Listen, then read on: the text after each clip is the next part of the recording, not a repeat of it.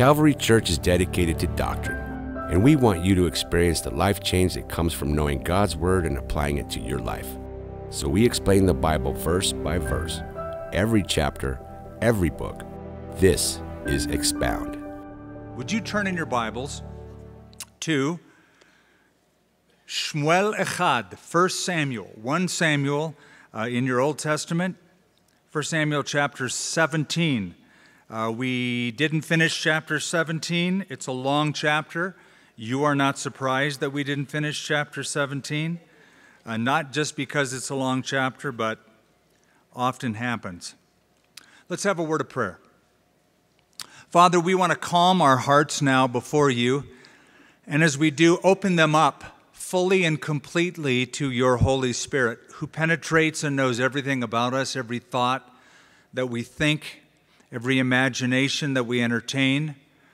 You know our lives so well, and we pray that your Spirit would search us like David asked, "Search me, O Lord, and try me, and see if there's anything displeasing, and lead me in the way everlasting." We pray, Lord, that your word would be that sword of the Spirit that divides between that which is spiritual and that which is soulish, and would bring healing, would bring comfort, would bring conviction, and we would grow up in all things in Christ because of our exposure and application to the truth. Thank you, Father, for this time together in Jesus' name. Amen. I'm fairly confident that if we could vote, and by our vote eliminate pain and painful experiences from the human experience, it would be a unanimous vote. If we could just say, yeah, all the hardships, heartaches, and painful stuff that's a part of life, it'd be nice not to have that. Most people would opt not to have painful experiences. However, one thing we know from experience and certainly from Scripture is that all things work together for good to those who love God, and that pain is purposeful.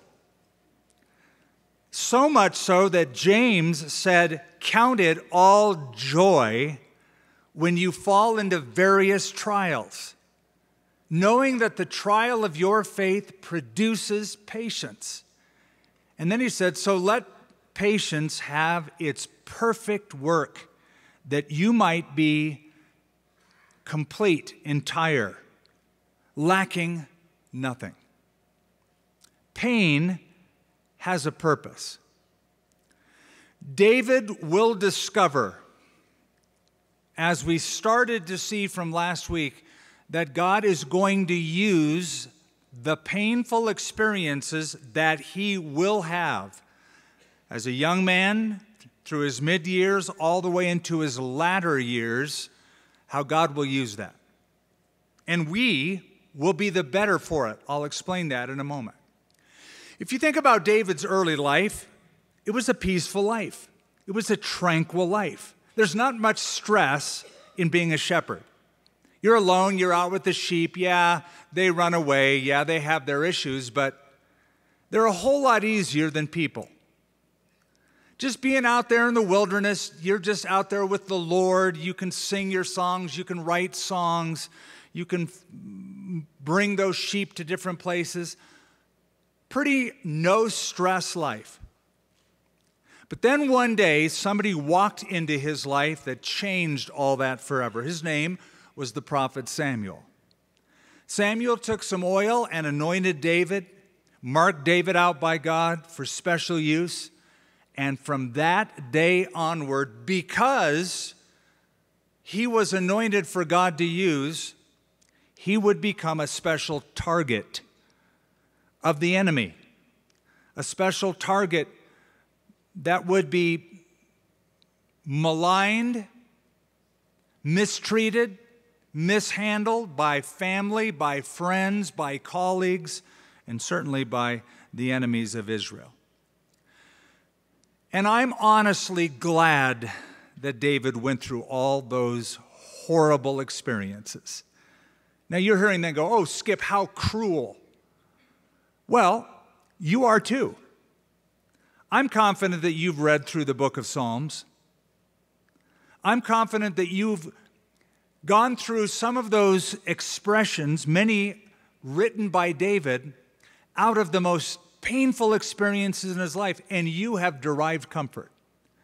So really, you are also glad that he went through those difficult times, because you and I have been greatly helped by the Psalms and the songs that David produced. It was Charles Haddon Spurgeon who said something along these lines: the songs of the sanctuary are produced by the trials of the saints.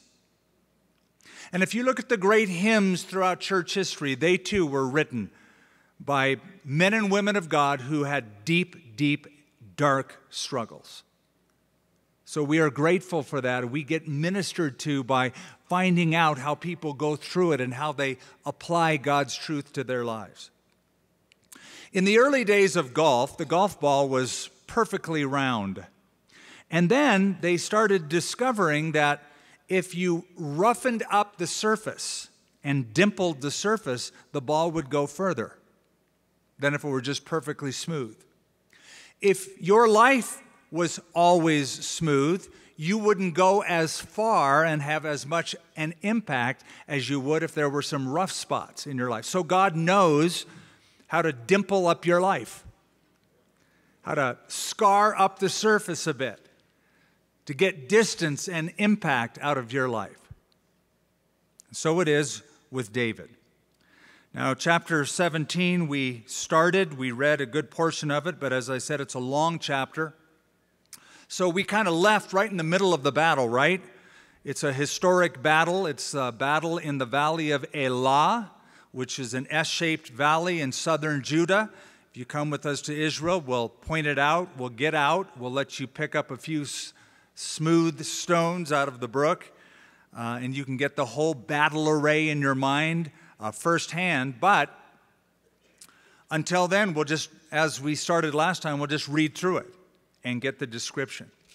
It was really this battle, the battle of the Philistines in the valley of Elah, though we don't know it as the Philistine battle in the valley of Elah. We know it as the battle between David and Goliath. That's the famous characters in the battle. It was because of this particular skirmish that David gets launched into public life, that people understand who David is. He becomes a hero because of this battle. His name is up in lights, so to speak. You'll see it in the very next chapter. And it's because of the outcome of this battle that he really wasn't a part of. He wasn't in the army of Saul. He was back home keeping sheep until one day his father decided to send him with a gift of food for his brothers who were conscripted into Saul's army. They were a part of the battle, or they were supposed to be in the battle. It really wasn't much of a battle yet. Nobody was fighting. They were just yelling at each other. It was really a standoff. So David goes and he overhears what Goliath is saying. He hears the threats. He sees what is going on, basically a stalemate. And this chapter will give the evidence of what happened in the previous chapter. Let me just remind you of that. In the previous chapter, David was anointed privately by Samuel. Chapter 17 will give evidence that this man is anointed by God. This guy can do anything because he trusts in the power of the Spirit of God. He's unafraid, and he shows himself a capable leader. Now, let me just remind you, I said the battle wasn't much of a battle. Each was perched on a hillside with a valley about a mile wide in between. The armies would go down into the valley, they would yell at each other, then they would go back to camp. And then finally, this really humongous dude named Goliath of Gath starts coming into the valley and coming up the other side, challenging a battle to ensue. And he asks for a representative, a single representative. He says, "Give me a man who will fight me." We'll just have a one-on-one fight, mano a mano. And whoever wins that battle, winner take all, will be the victor of the entire skirmish. So if I win, the Philistines win, and you become our subjects. If you choose a man and he defeats me, then we'll be your servants. So there really wasn't a battle yet. Goliath says, "Give me a man. Give me a representative." No man went forward. David will be that man. He's a young boy. He's growing up, maybe an adolescent, maybe a teenager, maybe in his early 20s. Don't know, but he's much smaller than Goliath. But God is going to give the victory to David. It's not going to be what the children of Israel do. They're doing nothing. It's going to be the singular work of one man, David, who conquers the enemy. Now, we could go through the entire chapter. We don't have time to make all the comparisons, but I want to make a couple comparisons. This story, this chapter, this battle is in one sense historic and in another sense prophetic. Of course it is historic, it did happen. But it's also prophetic, just like David, who single-handedly won the battle. So there is coming in history the son of David, the greater son of David, who single-handedly will fight a battle that will bring us victory. We will enjoy the spoils of his victory. We won't fight for it. He will do all the fighting. It's not the work the children of Israel did, it's the work David did. It's not the work we do, it's the work Jesus did, single-handedly. So, what David effects, all of the followers, all of the army, all of the people of Israel will also have in effect. David will have triumph, they will have triumph. What the Philistines will have in terms of losing the battle, what will happen to Goliath, defeat, will also happen to the Philistines, defeat. All those who follow Jesus will have victory. All those who follow the enemy, Satan, will have death and defeat. What happens to him will happen to them. What happens to Jesus will happen to us. It's incredibly parallel, these chapters, with what Jesus came to do. Well, I'm going to pick it up in verse 28. So David comes into the battle. He brings the food for the brothers. Now Eliab, his oldest brother, heard when he spoke to the men. And Eliab's anger was roused against David, and he said, "Why did you come down here? And with whom have you left those few sheep in the wilderness?" He's rubbing in the fact, we're on the battlefield, you're just a lowly shepherd. All you do is keep sheep, and not very many sheep, just a few of them. So who did you leave those few sheep with out there in the middle of nowhere? I know your pride and the insolence of your heart, for you have come down to see the battle. I would say if I were David, what battle? You guys are wimps. None of you is taking up the challenge of this overgrown midget Goliath. He has you cowering. There's no battle. But Eliab is accusing him of wrong motivation, saying, "You've just come to spy the battle." And David said, "What have I done now? Is there not a cause?" Then he turned from him toward another and said the same thing. And these people answered him as the first ones did. So David comes to the camp. He comes to his brethren, his brothers. His brothers reject him. Now, remember what it says of Jesus in the New Testament? He came unto his own, and his own received him not. Stephen will say in the book of Acts clearly, his own brothers rejected him. Jesus' own physical brothers rejected him. We find in the Gospel of Mark, they all said, he is beside himself. He's crazy. He's nuts. The people of Israel rejected him, so he came into his own received him not.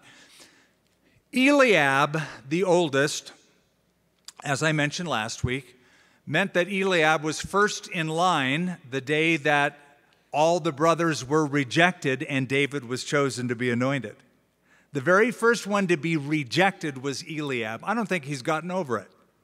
He sees David, the one that was anointed by God, had oil poured over him. He probably didn't know what that meant yet, but he didn't like David much anyway. I don't think anybody in the family liked him much anyway. He's just out keeping the sheep. And when Jesse said, bring all your boys in, he brought everybody but David.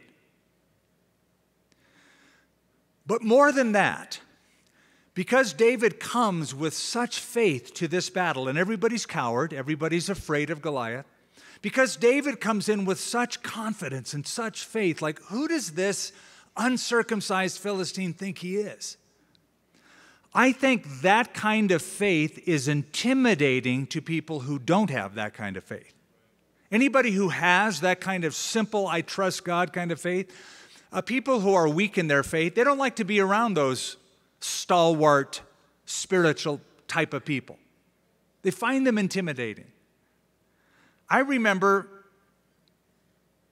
in high school, before I was saved, when Dave McCachran showed up with a Bible in his hand and started preaching the gospel and was very confident and very sure of spiritual things. And Dave, I knew him since kindergarten, but all of a sudden, I didn't like being around him. I knew what he was saying was true. Deep in my heart, it was convicting. And so when I saw him come on campus with his Bible, I just walked the other way. I didn't want to hear what he had to say. I knew what he had to say. And I think that is the effect here with Eliab and the other brothers when David came into the camp. Now, verse 31. Now, when the words which David spoke were heard, they reported them to Saul, and he sent for him. Then David said to Saul, let no man's heart fail because of him. Your servant, pointing to himself, will go and fight with this Philistine. I imagine Saul just went, just a laugh of dismissal. A little shepherd boy coming and just with great faith saying, I'll take him on. I'll be the guy. And Saul said to David, you are not able to go against this Philistine to fight with him, for you are a youth, and he is a man of war from his youth. But David said to Saul, your servant used to keep his father's sheep, and when a lion or a bear came and took a lamb out of the flock, I went out after it and struck it, and delivered the lamb from its mouth. And when it arose against me, I caught it by its beard, struck it, and killed it. I like this guy. When those predators came, I went after the predators. I hunted the hunters down. Your servant has killed both lion and bear, and this uncircumcised Philistine will be like one of them, seeing that he has defied the armies of the living God. Moreover, David said, the Lord, who delivered me from the paw of the lion and the paw of the bear, he will deliver me from the hand of this Philistine. And Saul said to David, go, and the Lord be with you. Now, I don't think that Saul meant that in any great spiritual sense, like, oh, the Lord be with you, my son. I think it's like, okay, I'm not going to talk you out of it, and God have mercy on your soul. Kind of one of those kind of things. Now, here's what I love about David. He is basing his present faith on his past victory. I've seen the Lord move in my life, King Saul. I've watched God before. He delivered me out of some pretty nasty situations with a lion and a bear, predatory animals. So I've watched those enemies get vanquished, and because they were vanquished, this enemy can also be vanquished. Now listen, your faith gets developed in small battles. The Lord knows what you can take, and He knows how much to give you, and He knows that too much is too much. He knows when that threshold is. You don't. You think, oh, this is too much, it's overwhelming. No, actually it's not. It's just right. He knows what you can take, and if you think it's overwhelming, look at it on the bright side. This is God's confidence that you're able to handle this. Otherwise, He wouldn't have laid it on you. There is no temptation taken you but such as common to man. And God is faithful, who will not allow you to be tempted above that which you are able to endure. So a lion comes your way, a bear comes your way, take it on. Face it in faith. Because all of that is training you for the giants coming your way. Oh, they're coming. And you'll be ready for them. But it's when you... See, if you fail at Lion 101 and Bear 101, you're going to fail in Giants 101. If you flunk the smaller test, you'll be dead meat later on. So if you can handle Lions and Bears 101, you'll be fine in Giants 101. No problem. You'll pass the test. But you're being trained right now. And, you know, I'd like to say, boy, as the Christian life goes on, it just gets so much easier. It doesn't. But you get better at fighting the battles. And so you're not disturbed by them. Yep, another one, another battle, another letdown, another person does this, another trial. You get better at spotting them, and you become more equipped. And the faith that got you through those small battles that you look back and go, oh, well, those were little things, the same faith will get you through the big stuff. The giants that are coming your way. So it's all, you're in training for Giants 101. That's coming. So, verse 38, Saul clothed David with his armor. Now remember, Saul was head and shoulders above everybody.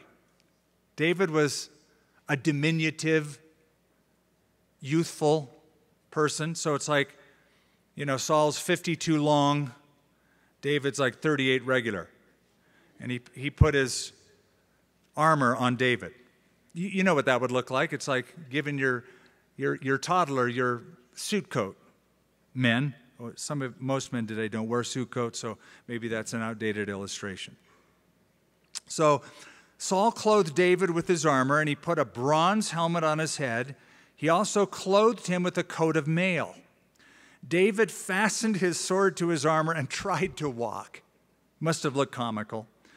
For he had not tested them. And David said to Saul, I cannot walk with these, for I have not tested them. So David took them off.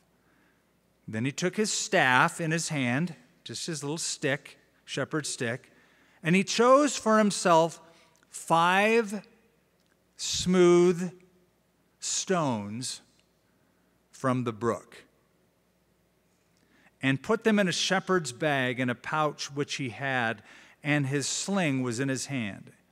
And he drew near to the Philistine. The question has been posed by some, why did he need 5 smooth stones if he was so confident and he was accurate? If only all he needed was 1, were the other 4 just a lack of faith? Well, there's probably a lot of ways to look at it, but let me give you a fun way to look at it. Later on, we discovered that Goliath has 4 brothers.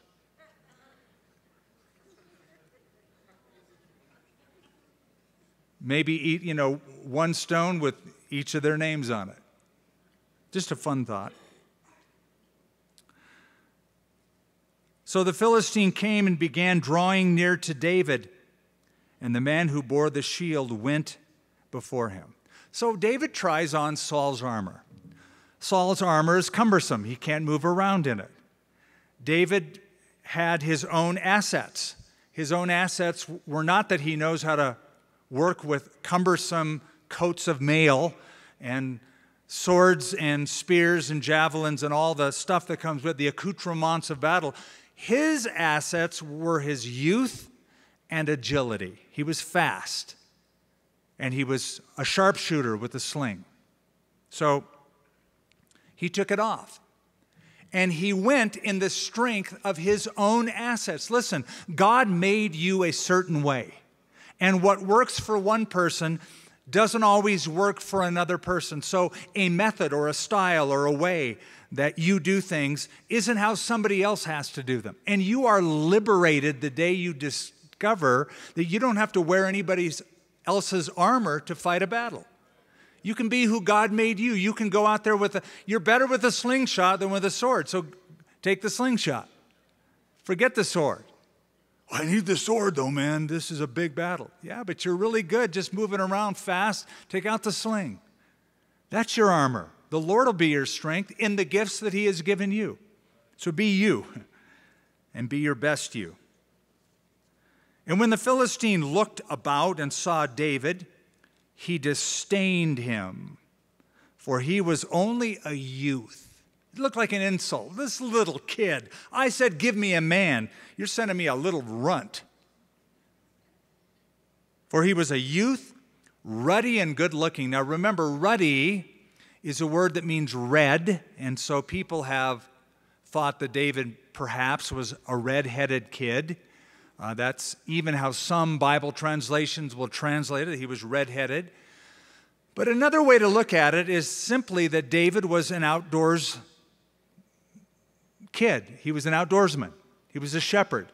And being exposed to the elements, his skin would have borne the weathering of the sun and the wind, and so he would have had a ruddy look. So Goliath looked down and disdained him because he was just a kid, ruddy, and good looking. You know, here's a handsome kid choosing me on. Here am I, a big ugly oaf, looking at a good looking kid. And it's like an insult, you know. You send me Mr. America over here and I'm a giant. So the Philistine said to David, am I a dog that you come to me with sticks? Shows you how they treated their dogs. And the Philistine cursed David by his gods. And the Philistine said to David, come to me and I will give your flesh to the birds of the air and the beasts of the field. Now most people will go, whoa, lions and tigers and bears, oh my. And it had worked. Everybody in Israel was cowering because of these threats. Then David said to the Philistine, you come to me with a sword, with a spear, and with a javelin. Remember, that's what Saul wanted David himself to carry, and he didn't. He said, well, you come to me with all these, a sword, a spear, a javelin, but I come to you in the name of the Lord of hosts, the God of the armies of Israel, whom you have defied. Man, I love this kid. He looks up, okay, Goliath, let's compare assets. You have size. You have strength. You have a sword. So, I actually feel sorry for you because you have greatly bummed out the Lord God. You're cursing me by false gods. I come to you in the name of the God of Israel, who you have defied. Now, here is the problem, and here is the solution. The problem is the armies of Israel looked out, and they saw a giant, and they compared the size of Goliath to their size. Remember I said the average Israeli around this age dating was about 5'3". So you look out and you see Goliath, and you look at yourself and your buddies, and if you compare Goliath's size to your size, you'll get scared. That's the problem. The solution that David comes with is he compares Goliath's size to God's size. That's king size. And he thinks of God's size, who measures the universe by the span of his hand. And then he looks at Goliath, and he's probably thinking thoughts like, I actually feel sorry for you, Goliath. You're going down. You're going down because I have the right perspective. You're nothing. Okay, you're bigger than I am. It just means you're going to fall really hard today. You may remember that little poem. You may have heard it in high school or college. Two men looked out from prison bars. One saw mud, the other saw stars. How about this? Two men looked out on the valley one day.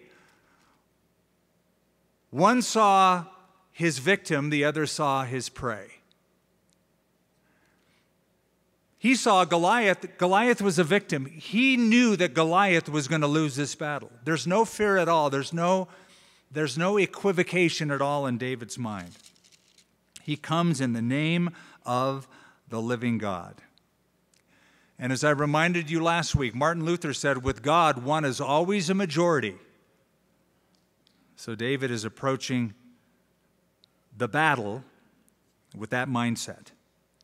Verse 46, this day the Lord will deliver you into my hand, and I will strike you and take your head from you, which is very common to do in an ancient battle like this.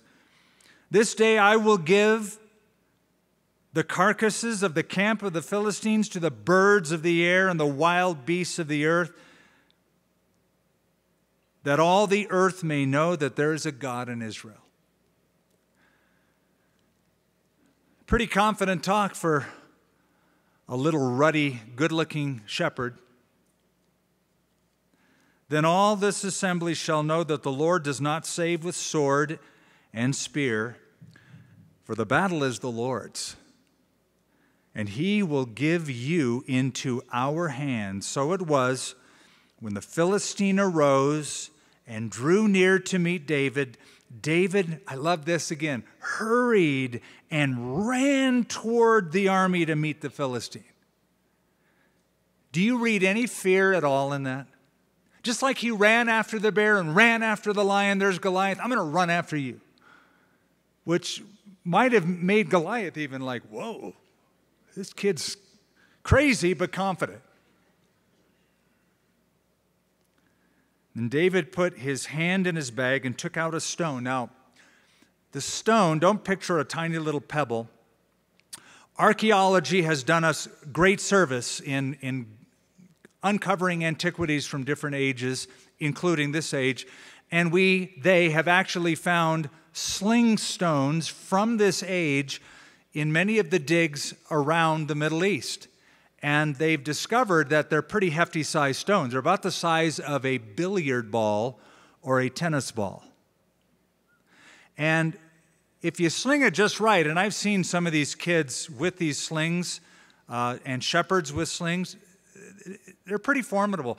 And a stone this size out of a fully executed sling will travel over 60 miles an hour, about 62, 65 miles an hour.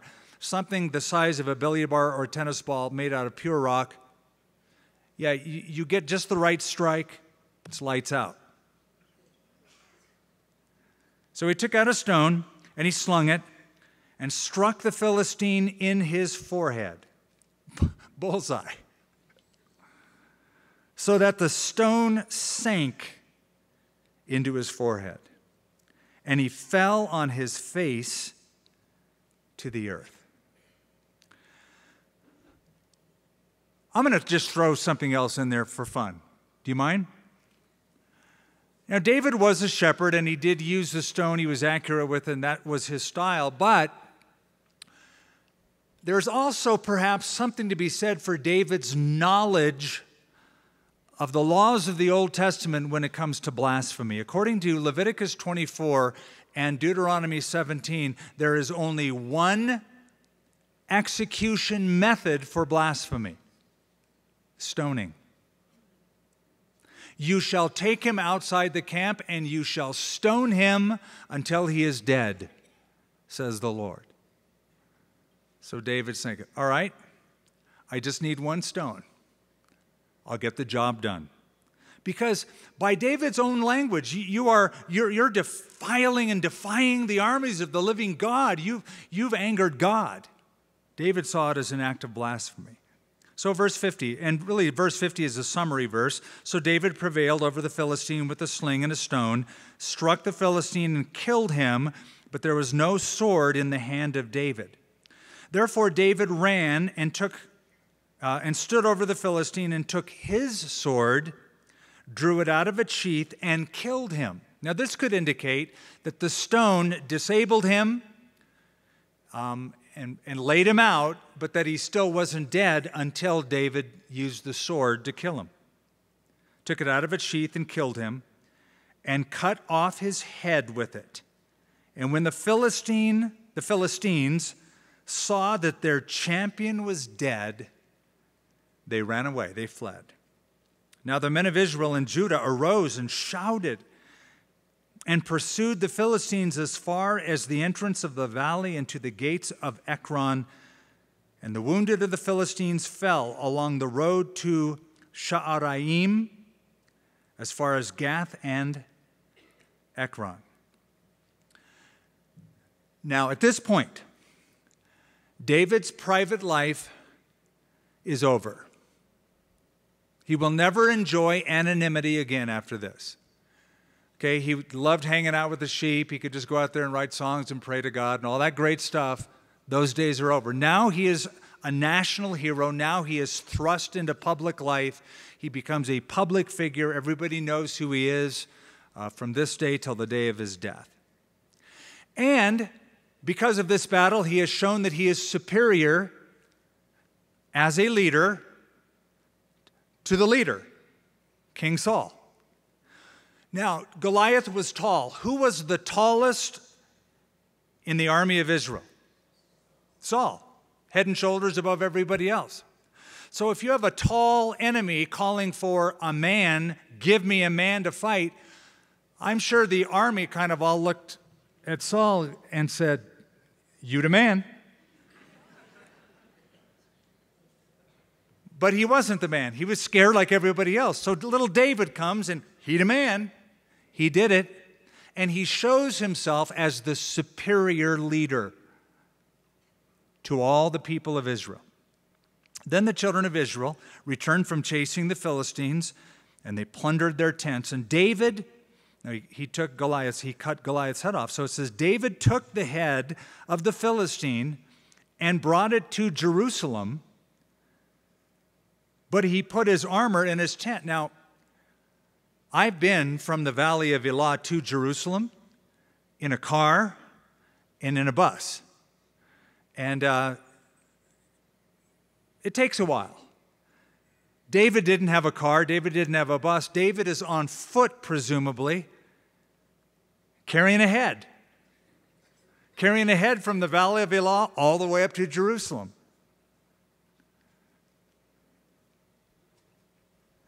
And when Saul saw David going out against the Philistine, he said to Abner, the commander of the army, Abner, whose son is this youth? And Abner said, as your soul lives, O king, I do not know. So the king said, inquire whose son this young man is. Now this puzzles some people who read this. They go, wait a minute. Saul and David were introduced in the last chapter. Certainly Saul would remember who David was. David came in and played music before Saul. A couple of things. Time could have elapsed. He could have certainly, as the king, forgotten about that incident, number one. Number two, Saul is mentally unstable. So his ability to lay hold of facts wasn't at its peak. And number three, the question really was, tell me about his father. Who is his father? Tell me where he comes from. Because Saul had made a promise that the family of the one who defeats the Philistine will be tax exempt. So I need to know name and address, family estate, so I can fulfill the promise. That could be simply, it could be simply that as an explanation. Inquire whose son this young man is. So it says, then David returned from the slaughter of the Philistine. Abner took him and brought him before Saul with the head of the Philistine in his hand. So he still is holding on to that head. He really wanted to get ahead in life. And he has one in his hand. And Saul said to him, whose son are you, young man? So David answered, I am the son of your servant, Jesse the Bethlehemite. Now, when he had finished speaking to Saul, the soul of David and Jonathan, the soul of Jonathan was knit to the soul of David, and Jonathan loved him as his own soul. Jonathan, the son of King Saul. Jonathan, the one who is heir apparent to the king of Israel. Jonathan, the crown prince, who would one day be, because of dynastic succession, the next king. That's how people knew the thing worked. But it says, the soul of Jonathan was knit to the soul of David, and Jonathan loved him as his own soul. Saul took him that day and would not let him go home to his father's house anymore. Then Jonathan and David made a covenant because he loved him as his own soul. And Jonathan took off the robe that was on him and gave it to David with his armor, even to his sword and his bow and his belt. I love this little paragraph. And because I love this little paragraph and I love the tender love between David and Jonathan, the unique and special bond that the Bible says existed, I have been particularly insulted by the gay community, the homosexual community, who has through the years decided that chapter 18 is describing a homosexual relation between David and Jonathan. Because it says he loved him like he loved his own soul. So that must infer a gay relationship. And they point to this for one reason only: to bring credence to their lifestyle. So that they can say, see, it's in the Bible, it goes all the way back to David and Jonathan. There is nothing remotely in the text that would even give a hint of that suggestion. You have to try to impose that interpretation. And if you do impose that interpretation, it's not an exegesis, it's an eisegesis. It's not letting the text speak for itself. It's you speaking for the text, something the text never intended to say. How do I know that? Because I know, not much, but I know a little bit of Hebrew. And the Hebrew word for loved is ahava. Ahava, or ahev. Ahev means he loved. And it speaks of love like you and I know love. When the Bible wants to describe a sexual relationship in the Old Testament, and when it wants to describe a same-sex relationship like in Sodom and Gomorrah, it will use the Hebrew word to know, translated to know.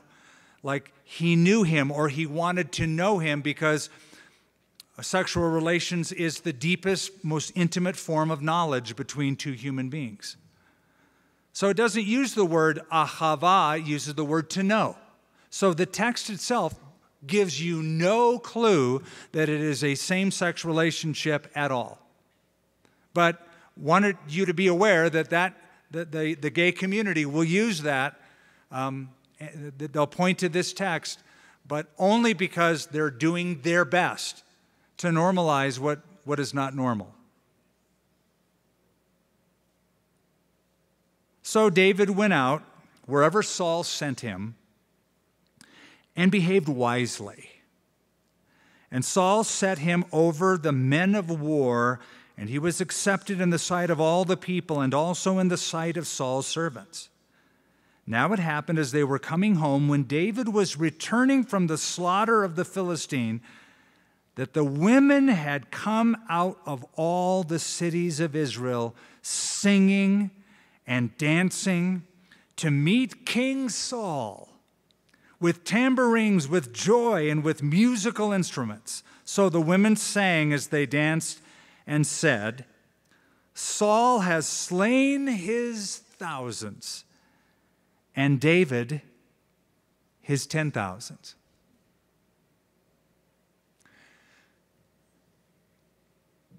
Let me refresh your memory. You know this. You already remember this. But remember back in chapter 13, it says that Jonathan went out and smote the Philistines, attacked the Philistines, and won the battle. So he attacked the Philistines. Then it says, but Saul blew the trumpet. So it became standard operating procedure that whenever there was a battle, because Saul blows the trumpet and he likes to hear the adulation as the victor, that people would come and say, Saul is awesome. He's slain his thousands. Even though Saul, even in this battle, did nothing. Just sort of twiddling his thumbs, saying to David, God be with you. But he did nothing. So, like before, there's a victory song. The young gals come out. The pretty girls come out. They got their tambourines. They're singing. Saul knows what's coming. These are folk songs that are typically sung after a battle. And he loved the first verse. Saul has slain his thousands. He goes, oh yes, it's like all the other times they have sung that beautiful song. I love it. But by this time, they've added verse 2. And that's so bothersome to King Saul's ego. Saul has slain his thousands, and David his tens of thousands. Ooh. This folk song became very popular. It was top of the charts probably very, very shortly thereafter. Now keep in mind, David never asked for this.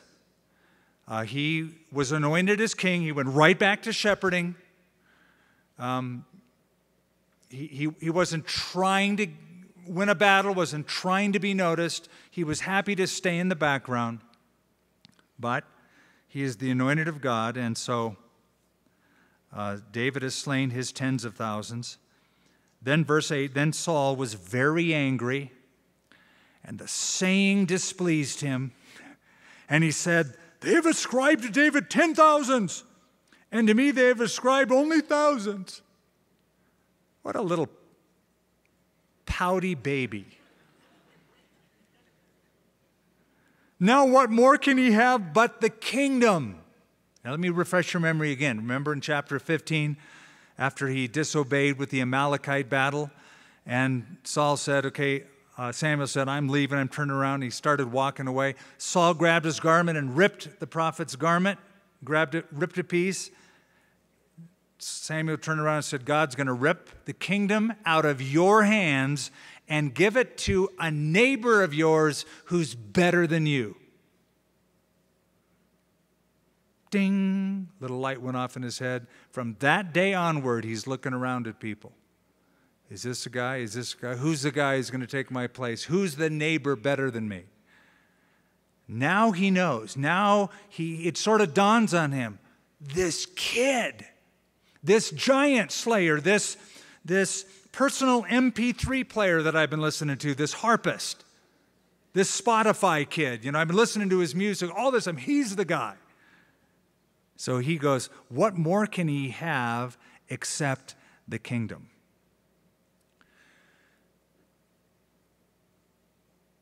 Saul was insecure. This is pretty evident by reading this. Insecure people feel threatened by capable people. So if you have an insecure husband, he might be very threatened by a very professional, capable, smart wife. If you have a boss the boss may feel threatened by a very capable employee. And so the story goes. So goes life, right? So insecure people often, because they feel threatened, will do things to protect themselves and to put other people down. Social media is built on this premise. For the most part, that's what it is built on. I'm not going to even go to it. I've done it enough times. So, verse 9, Saul eyed David from that day forward. And it happened on the next day that the distressing spirit from God, we've already covered that, came upon Saul, and he prophesied inside of his house. The word prophesy doesn't mean by the Spirit of God, it just means he talked. He probably ranted and he raved and he just said all sorts of dumb things that dumb people like him say when they feel threatened. So, he's saying stuff in his house. David played music with his hand as at other times, but there was a spear in Saul's hand. Notice the juxtaposition. Notice the purposeful point of contrast between what's in one guy's hand versus the other guy's hand. In one guy's hand is a musical instrument to praise God. In the other guy's hand, he's sharpening his sword, his spear. He has a weapon. What's in your hand? What do you keep in your hand? Some of you keep spears in your hand and I want to make a point here with that person. You always want to make your point and throw a spear. Best thing to keep in your hand is something to worship God. Worship Him, praise Him, thank the Lord. Set your mind on things above, not on things of the earth. Be that person. So there's the spear in Saul's hand, and Saul cast the spear, for he said, I will pin David to the wall. But David escaped his presence twice. Now Saul was afraid of David because the Lord was with him, but he had departed from Saul. Well, that's one way to get rid of your worship leader, but I would not advise anybody to do that. Now, I got to say this. Of all the people in Saul's life, David was his most loyal, trustworthy friend. All through his life, as the months and years go on, David will refuse to take vengeance, saying, I'm not going to raise a hand against God's anointed. I'm going to be loyal to the one God has placed as king. I'm not going to lift my hand.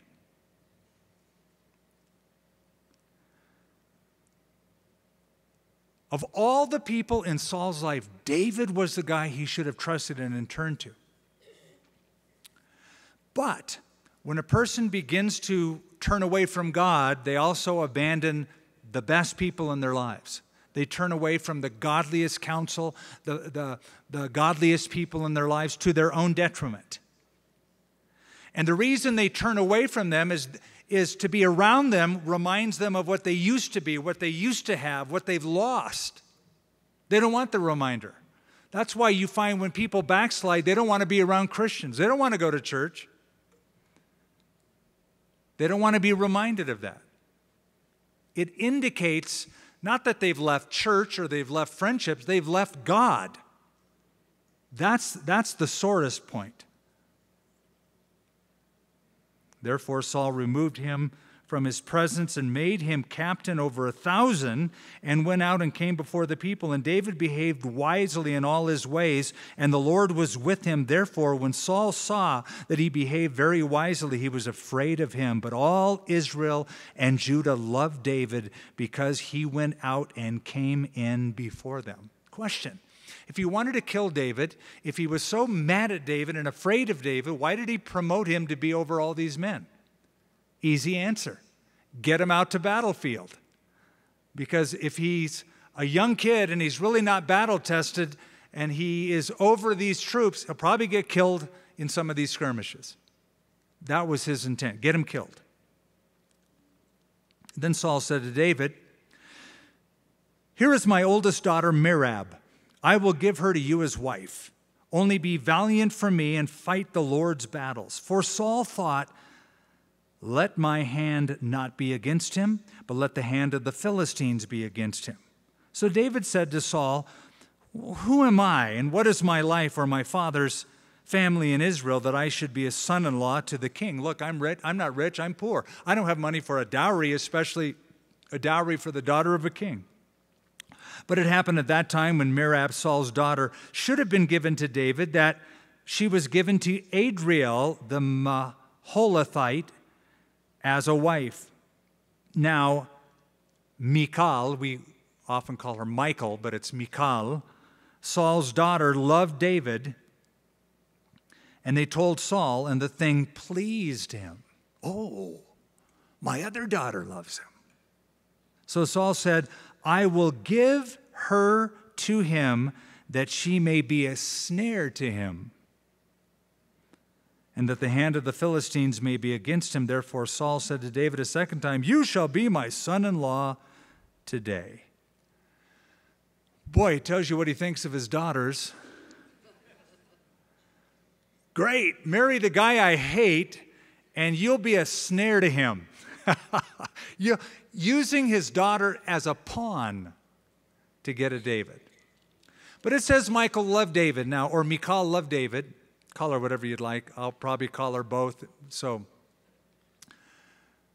I'm not sure that David loved her, however, as I read the story. She loved him. I'm not sure that he loved her, and I think that will be borne out as we keep reading, because she's going to figure it out and eventually turn against him. And Saul commanded his servants, "Communicate with David secretly and say, 'Look, the king is delighted in you, and all his servants love you. Now therefore become the king's son-in-law.'" So Saul's servants spoke these words in the hearing of David, and David said, "Does it seem to you a light thing to be a king's son-in-law, seeing that I am poor and lightly esteemed man?" And the servants of Saul told him, saying, "In this manner David spoke." And Saul said, "Thus you shall say to David, the king does not desire any dowry, but 100 foreskins of the Philistines to take vengeance on the king's enemies." But Saul thought to make David fall by the hand of the Philistines.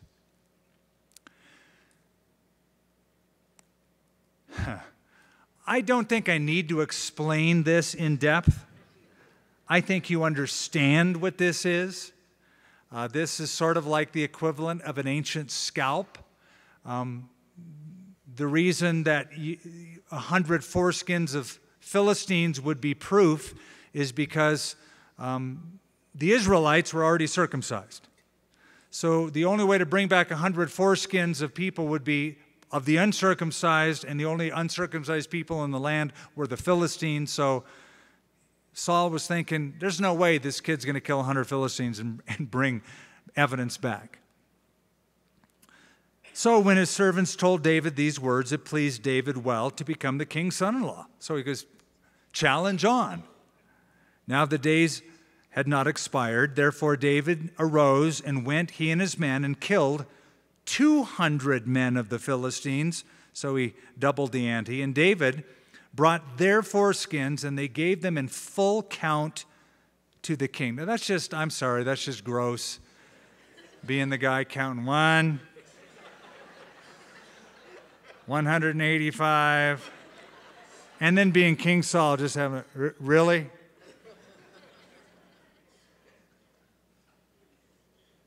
But I digress. So he counted them all out. Verse 27, then Saul gave him Michal, his daughter, as wife. Thus Saul saw and knew the Lord was with David, and that Michal, Saul's daughter, loved him. And Saul was still more afraid of David, so Saul became David's enemy continually. Then the princes of the Philistines went out to war, and so it was, whenever they went out, that David behaved more wisely than all the servants of Saul, so that his name became highly esteemed. Saul has only one solution left, one trick left in his bag. Sending him out to battle doesn't work. Giving his daughter to be a snare doesn't work. Doing the foreskin thing doesn't work. So now he's just going to order a hit, an assassination directly on David's life. And that takes us to the next chapter. So the chapter opens up, and we'll read how that assassination attempt takes place. And we're going to notice a psalm that David wrote as the direct result of facing an assassination attempt. So we'll be able to read a psalm along with this, and it's a great way to go through it to find out, like Spurgeon said, that it is the trials of the saints that produce the songs of the sanctuary. So that's one of them. We'll look at one of them in Psalm 59. Father, thank you for the opportunity to gather as your people, to read the word together, to consider it together, to be built up on the most holy faith. And thank you, Lord, for a church that loves to study your word. Not just a psalm or a proverb and a little quotation out of the Gospel of Matthew, but all through the Scripture, from Genesis to Revelation. Lord, you said you are a rewarder of those who diligently seek you. I pray that you will reward those who have sought you in this manner. Give them your favor. Give them answers to their prayers. Lead them in the way everlasting. Strengthen them as they go out the rest of this week. And may they face the giants that they are experiencing with the same kind of confidence and faith. And may you do wonders in their life. In Jesus' name, amen. For more resources from Calvary Church and Skip Heitzig, visit calvarynm.church. Thank you for joining us from this teaching in our series, Expound.